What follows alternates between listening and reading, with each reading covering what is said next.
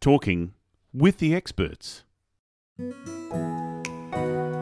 episode 561, learn how to create 30 days of content in just 90 minutes with Aaron Witnish's expert system.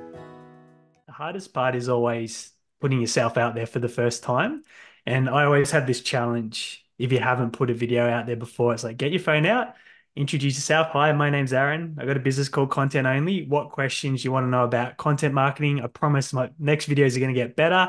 I just need some ideas to get going, put them below. So that's your first video. Introduce yourself, promote some engagement with the audience and post that, because once you've done that, you've gotten over the biggest hurdle, which is getting started. And then once you've ticked that box, you do go to a system that you show up to, whether it's once a month or even less than that sometimes, and you have the conversation. So it's batched, it's put in the calendar, you know exactly when you're going to do it each month. And then you've got your questions that you did through that research phase. And then you have that chat with a colleague, someone you enjoy talking to, and then you just use that system to keep repurposing the content and getting it out consistently. That would be my advice. Talking with the experts. Welcome to Talking with the Experts. This is where we discuss great ideas to take your business to the next level. How do we know these ideas work? Well, it's because we're talking with business owners who are using these ideas. Business owners who have years of experience and expertise. All things business by business owners for business owners. And now, here is your host, Rose Davidson. Hello, welcome to Talking with the Experts. I'm your host, Rose Davidson from rosedavidson.com.au. Talking with the Experts is all about business by business owners for business owners. You can find it on all podcasting streaming platforms and on YouTube. Today, my guest is Aaron Witnish, and Aaron's going to be discussing with us the 30 days in 90 minutes content creation system for business owners. Now, this is going to be absolutely wonderful because we all want to know how we can create content in the shortest amount of time, because creating content can be quite time consuming.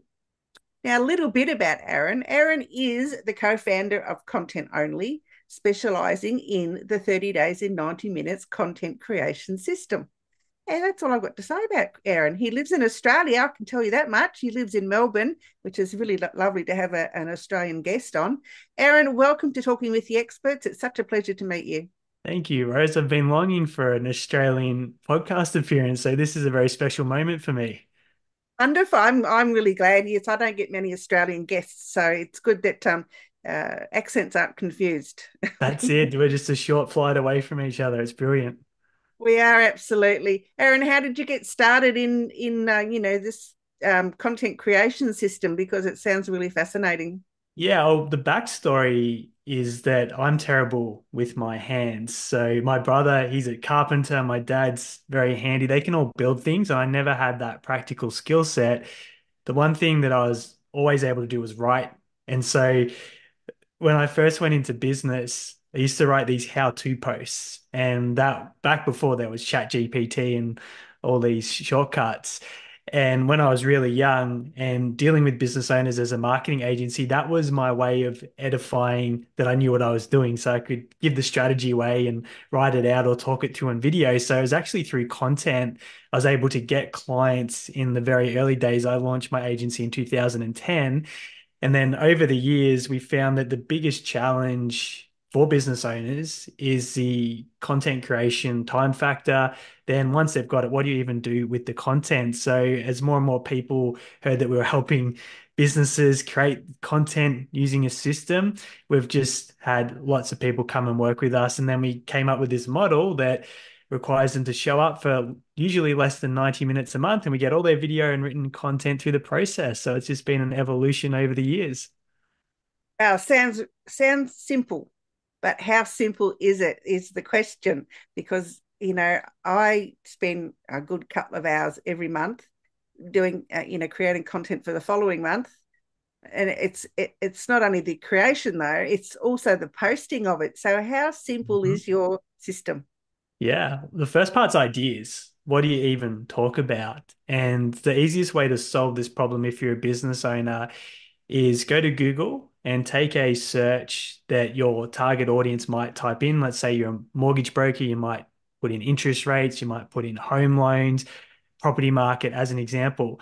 If you scroll down a little bit, there's this section that says people also ask. And that'll give you a list of the queries that your target customers are typing in and searching online. Then you click the little down arrow, you get 3 or 4 more queries, click it again, more questions. And you just do this with 4 or 5 topics that you would talk about with your target audience. And that solves the problem of coming up with content ideas. So that's step one in the process. This sounds so simple. Now, I hadn't thought about doing that. I do a lot of quotes and motivational quotes, inspirational quotes, and then I repurpose stuff that I did last year or the year before. Nice. So I just put the same words, different graphic, but sometimes not even that. So it's when I get really lazy. But I guess doing that is great. But what if you can't think of a topic, like that you want to get for your content? Because some people are even stuck about finding just a topic that they can use for that particular month. There's a couple of other tools that, like the steroids version of the free Google approach. There's one that we use for our clients. It's called vidIQ. And you can take any word, even if you're stuck, just put any word into that. It'll give you hundreds of ideas in seconds. And then those hundreds of ideas, you might go, oh, that's a topic I can put in again to get the next set of ideas. And that'll give you 300 questions in the space of 3 seconds. So that's the steroids version. Then you've got ChatGPT, and you can have a conversation with ChatGPT, catch and pitch, go, I've got no ideas. This is what my business is. This is what I do. Can you help me out with some content ideas? So there's a few workarounds if you really get stuck and you don't even have a topic to put into Google. So, how can I guess 90 minutes really doesn't seem like a long time. It's only an hour and a half. If you put it, 90 minutes sounds longer than if you say an hour and a half. I don't know why, but anyway, how can you can generate that in for 30 days, but what if you don't want to spend that 90 minutes? I know that's not a long time, but 90 minutes can be quite a long time in someone's business. Most of our clients would do about 30 minutes. 90 is kind of the higher end. We always go with the sort of the maximum amount of time that it takes, because with the model, there can be tech glitches. So I'll explain how it works. So you get your questions through that step one that we spoke about. And then what you do is you set up a conversational approach on a platform like Zoom, like we're doing right now.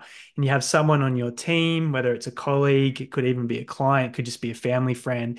And they've got the questions that your target clients and customers are searching online. So you're going to solve their biggest problems. And just like you're having a chat on FaceTime, you don't need scripts. You don't need any fancy equipment. You just need to show up on your smartphone, and your friend, the person that you have really good rapport with, just asks you the questions and you just answer them back and you record it. And that's step number two, which is essentially the 90 minutes maximum part of the process. So that's step number two in the 3-step process. Wow, what's the third step then? Well, then you've got a recording. So how do you turn that into 30 days of content? So we call that step repurpose. Now, if you're a business owner that doesn't have access to an editor or someone that can help cut those into shorter clips for you, there's tools like Opus Clip or GetMunch, and you just give the recording to those AI tools and it'll cut them and repurpose them for you. And they also integrate with your social media accounts. So it can post to the platform for you, which cuts that part of the equation. It'll write the copy, the headlines, and so forth. The only challenge is it might give you clips that don't correspond to the questions that you're targeting. So you'll get a lot of clips, but they might not be specifically the questions that you were answering in the conversation. So that's one of the downsides. And you may have to check the captions and ensure that they're accurate. So that's the AI approach if you're bootstrapping and you don't have a budget for an editor. If you do have a budget for an editor, it's as simple as you give them the recording, and you can find an editor on a freelancing platform like Upwork, any of the freelancing sites, and say, hey, can you please cut a clip from each of my responses to the questions, make it sub 60 seconds, cut out all the ums, ahs, you knows. Can you put our custom branding on the video with the captions? and then send them all back when they're ready to done. So then you've got all your videos ready to go, one for each question that you answered. And then on the same site, you could also find someone that's a content writer that can schedule and put all the posts out onto social media for your business at the right time with the right copy to go with it. God, you're on a winner. So that's the three steps. Absolutely. Now, I guess another question would be, what is the simple process about, content for social media is really great, but what if you want to write an article? Would you use the same process? I'll give you that process because the written content's very handy for business owners in a lot of cases. So there's a tool called rev.com. So you just give it the same video file that you recorded on Zoom. We use Google Meet for this because then you can just share the Google Drive link straight to Rev. It'll transcribe it all into text. So you've got everything that came out of your mouth and you've got it in text format. Then you would take it to a tool like ChatGPT to get it to proofread it because that'll do it in a couple of seconds. Grammarly will show you all the mistakes and all the edits, and you'll have to manually do it. So then you've got a nice polished proofread transcript, and then you could give it to someone again to repurpose and rewrite into article format. Or you could ask ChatGPT, hey, can you, this is the instructions, you got to prompt engineer it. This is the article I'm going for. This is the hook. This is the format. Here's the transcript. Can you please generate the article? So there's a few different workarounds to get your long form written content as well using the model. So I wish it was that simple. I wish I had known all this months ago when I started writing all my articles. It took me 14 years to work this out, Rose, so don't feel bad about it. Guess, if a lot of us are used to, writing content and doing it the long way. But, but those who are just starting out, with social media in their business, because I know a lot of people still aren't using social media to the best of their ability to get the word out. And they're still not posting consistently. They're not posting something every single day so they get their name out there. So starting out, what would be your best advice for somebody that wants to create consistent content? The hardest part is always putting yourself out there for the first time. And I always have this challenge. If you haven't put a video out there before, it's like, get your phone out, introduce yourself. Hi, my name's Aaron. I got a business called Content Only. What questions you want to know about content marketing? I promise my next videos are going to get better. I just need some ideas to get going, put them below. So that's your first video. Introduce yourself, promote some engagement with the audience and post that, because once you've done that, you've gotten over the biggest hurdle, which is getting started. And then once you've ticked that box, you do go to a system that you show up to, whether it's once a month or even less than that sometimes, and you have the conversation. So it's batched, it's put in the calendar, you know exactly when you're going to do it each month. And then you've got your questions that you did through that research phase. And then you have that chat with a colleague, someone you enjoy talking to, and then you just use that system to keep repurposing the content and getting it out consistently. That would be my advice. Yeah, great advice. Great advice. And what if you don't want to use video in your content? A lot of us don't like appearing on camera. We've got some dislikes about we don't Yeah. like the way we talk or the way we speak or lots of other things, and they're quite legitimate reasons. But what if they don't like to use video or be in front of a camera and they want to do other kinds of content? I'm yet to meet too many people that enjoy seeing themselves on video and watching themselves back. So that's very normal to want to avoid video. But what I would say is this: video is the one way that you can separate and stand out from competitors, because anyone can copy a post, anyone can copy an image. But when your name, your face, and voice is online, they're connecting with a human. It's not just a brand and a logo, it's a person. And that creates trust transference. I think for local businesses, one of the best things that you can do is actually call out your location. So, for example, I'm in Melbourne. I say, hey, Melbourne business owners, and do that in the video. So then you're connecting with people that are in the same location and service area. And then go in and just help people come from the angle, what can I share that's going to make someone's life better, going to solve a problem, going to teach them how to get an outcome? Because then it's not about you, it's about the other person and helping them. And I think that's the mindset shift. And I believe, and I've seen this firsthand, the businesses that are willing to put their names and faces and voices out there, despite all the fears and the lack of confidence, and we all have the same reservations, they're the ones that very quickly attract an authentic tribe of people that follow their company, and it makes it much easier to get clients than those that are hiding behind text and photos. So I'd say everyone has the same fears and doubts. Do it anyway. I'm not one for I mean I can do this podcast. It doesn't worry me. I love the fact that I'm meeting new people, but for me to do it on my own, it like I just can't I just have this mind block that, either I can't say what I want to say, I get tongue tied, I miss the mark completely, or I overshare, or there's lots of things that I don't do because I have this phobia about doing video on my own. It's So interesting. is there some things that we can practice that would help people like me? Well, the conversational approach was the solution to that, funnily enough, because everyone has the same problem. I have the same problem. If I try and stare down a camera or an iPhone to shoot a piece of content, I instantly go into my head, go, oh, that's silly, or I elaborated there, or I said this word too many times when I was speaking. So you want to take it again? My advice is stick with the conversational approach and have someone there. It's just so much easier.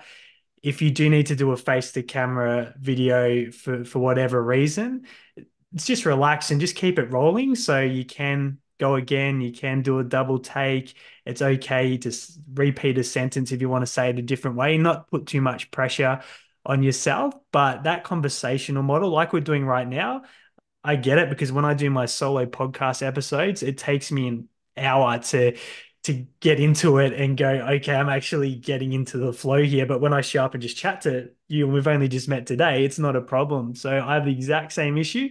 Just about everyone I know has the exact same issue. So I'd say try and introduce the conversational model, because it's so much easier to get video done than staring down a camera and doing take after take after take. I totally agree with that.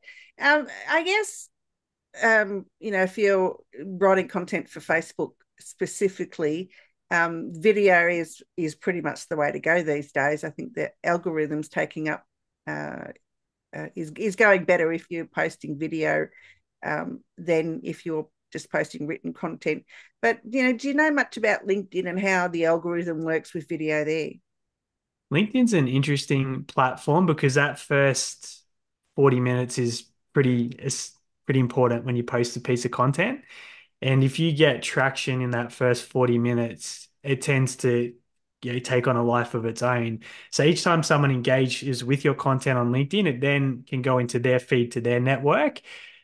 One of the tactics that I haven't personally used this, but some people that I know that take LinkedIn very seriously, is they have a small community of people that know when they're going to post the content each week. So they do get some people to come and interact on it straight away, which helps with that traction. I'm not sure how qualified the eyeballs are that ends up getting in front of, but I found with LinkedIn specifically, posting in the morning is a really good time. So we generally post between 7 and 9 a.m. in most cases. And the format with video, I haven't had heaps of, like you're saying, heaps of traction with my videos personally on LinkedIn. I have seen some people do it really, really well. But again, it probably comes down to the hook, what's in the content, how you're approaching it, who's in your network. In my case, my network's all over the place. So I talk about content, but a lot of the people that I connected with in the early days, it wasn't because of content. So I'm putting out things that they don't really have an interest in. So if you build a network from scratch, let's say we've got a client that's in rail engineering. So all the content that they put out is about rail engineering. Their whole network is in the industry. So everyone jumps on it because it's of interest. So my invitation to someone on LinkedIn would be really be discerning about who goes into your network and who you accept, because whatever you're talking about needs to be of interest to those people for them to engage and then infiltrate the other networks. So there are a couple of things that I consider if I was putting content on LinkedIn from scratch. Yeah, that's really great advice because I've noticed some of my posts. Um, uh, I always post a short video for my podcast, so my guests have a 30-second spot on LinkedIn, and just to say a little, it's just a little snippet of what the podcast is about or some content that's in there. and they seem to do fairly well. But I've noticed some of my written content is like just blown up out of goes mad. But you can never really tell with LinkedIn. I think that it's a algorithm's really up and down. I find. Definitely, I have a very similar experience. I've had written posts. I find too, if I talk about very personal stuff, it goes quite well because everyone can relate to it. But if I go into my subject matter of expertise, it doesn't go so great because not a lot of people are like, oh, I'm on LinkedIn. I really want to see someone tell me about how many hashtags to use on a post or what time to post my video. So I understand that my audience just isn't really looking for the content that I'm putting out. But if one or two people see it and that does help them, then that's okay with me. But like I said, if you focus on your sector and you add people to your network on LinkedIn that are interested in that particular topic, you'll probably find a lot more people interact and you get a lot better performance than people like me who are all over the place with what they've built up over many years and have niched after building their networks as opposed to when they were starting to build their networks. Oh, I get all these podcast agencies from overseas wanting to promote my podcast, or can they help me better my YouTube channel? And I think, why would I want to network with those when all they want to do is sell me a service? You There's a know, lot of inbound or unsolicited messaging going on the LinkedIn platform. And if you have a podcast, if you have a business, you're going to get those messages all day long. And to be honest, like if you know yourself producing a podcast, you look at these people, they don't have their own podcast, they haven't got their own optimized channels, they aren't doing their own SEO in a lot of cases. So I always have a quick look and go, well, are you doing and succeeding at the thing that you're telling me to do? And yeah. 99% of the time the answer is no. So therefore it's I'm not interested. No, I don't. I don't engage with them usually. I just usually block them or say I don't know who they are. Well, I'll tell you what, we'll connect and I'll be someone that jumps on your content for you. So there you go. But I was just about to send you a connection request. Excellent. I won't do it while we're talking because then I'd be looking at a screen and I'd just be like this. That's when you're having a business meeting and you know someone's not paying attention, they're off doing an email or a chat. So Absolutely, absolutely. I wanted to go back to one of the comments you made about hashtags. Now, I've I don't know if you've heard of Mari Smith, but she's the queen of Facebook globally, and there's been some talk in her group about the use of hashtags on Facebook, especially. They're not really a thing to be doing anymore, like on Facebook and Instagram. What about what is your advice on the use of hashtags and how many should we actually be using? if you Google, just about every platform's the same rules. So rule of thumb, 1 to 5 hashtags is the sweet spot. So you go more than that, then you're kind of giving it too much information.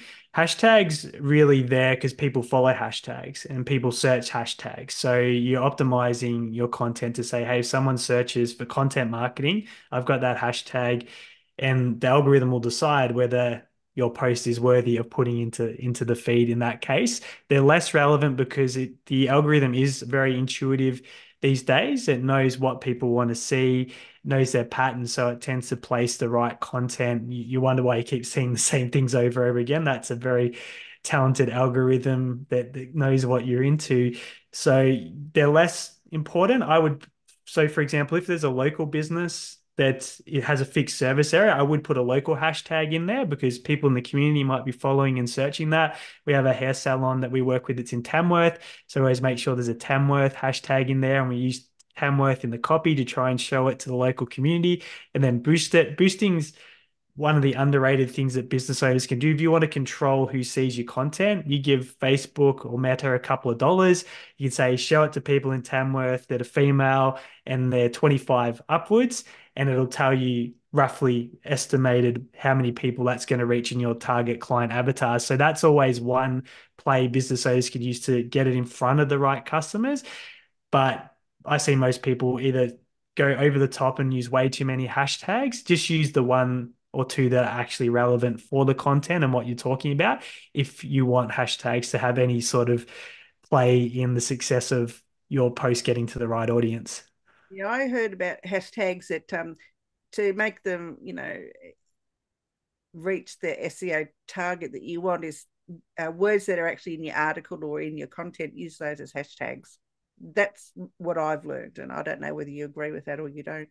Oh, if you're writing a post and you're targeting a topic, you'd want that in the headline of the post. You'd want to use it a couple of times in the text, in the body of the post, and then put it in the hashtag. That's the easiest way to optimize and tell a platform, this is what the content's about. This is who I want to show it to, people that are following content marketing or they're following mortgages or whatever it is. So yeah, you can absolutely do that to try and help the platform understand what the content is about so they can get it to the right people. Yeah, that's what I thought. I thought that was the thing, something I've learned along the way. Just post what's relevant to the post. Post your hashtag relevant to the post. Correct. Use words that are in the post or article. Aaron, we can be found on Facebook at a.witnish, or you can be found on LinkedIn at Aaron Witnish. And you've got a website, it's contentonly.au, and listeners can download the 30 days in 90 minutes content creation system for free. Yes. So Aaron, that to all of our listeners today. And Aaron, I would love you to share some words of wisdom about, other than what you've shared already, because it's absolutely been mind-blowing. Thank you so much for that. Some words of wisdom around, content creation, or some life tidbit, or, just something that will, keep our audience entertained or enlightened. A lot of people focus on the wrong thing when it comes to content. They focus on the reach, the likes, and the engagement. And that's, especially if you're in business and you sell a service or you sell a product, do you want to reach 10 million people in their basement at home playing video games that have no capacity to buy your product or service? Or do you want to reach customers?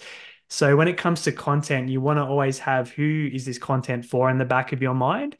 Because if you solve your target client's biggest problems, you then become the solution to their problems, which is when they trust you and they're likely to transact. So forget all the vanity metrics. Just focus on creating content for the right audience. Don't worry about how many people it reaches, because you're much better off getting in front of 5 people that are qualified to buy your product or service and have a need for it or a want for it, than 10 million people that would never be in a position to transact at all. So it's just having that understanding that it's not about the width, it's about the depth. That's probably the biggest piece of wisdom I can leave the audience with. Absolutely love that. I think that's really great. I mean, it's like podcast channels, get all these marketers, I can get you to 10,000 views or whatever, but, do you really want 10,000 views, when they're people that aren't going to engage with you anyway? Or do you want that 5 that, that they may not buy something, but they'll be interested and they'll share your content? So Exactly. I think it's the smaller, the lesser of two evils, I suppose. Exactly. I think the narrower you go, the easier it actually is to monetize as a business. So don't be afraid to niche down and speak to a very specific audience. It'll go great for your back end. Absolutely, totally, 100% agree. Aaron, it's been an absolute pleasure. It's lovely to meet you. I'm going to go and chase you up on LinkedIn in a minute. So, Thanks, Rose. I've had a lot of fun. all right. Thanks so much. And I'll talk to you again soon. Done. Bye. Bye-bye. You've been listening to Talking with the Experts, hosted by Rose Davidson. Make sure you have a look at our back catalogue over at talkingwiththeexperts.com. And be sure to subscribe to our podcast so you don't miss out on any episode. We look forward to your company next time.